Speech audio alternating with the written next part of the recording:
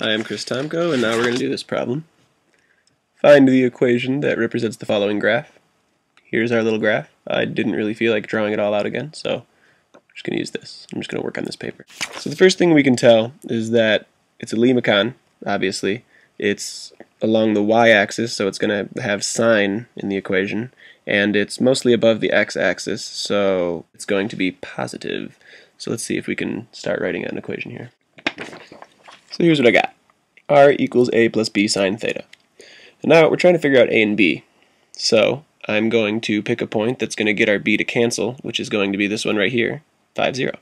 Let's just sub that in. So once you do that, sine of 0 is 0, 5 equals a is 5. Now we're just going to plug that back in using this point and figure out what b is. Sine of pi over 2 is equal to 1, so you get 10 equals 5 plus b. Subtract 5 from both sides. B is equal to 5. Now we're just going to finish our equation. And there it is. R equals 10 plus 5 sine of theta.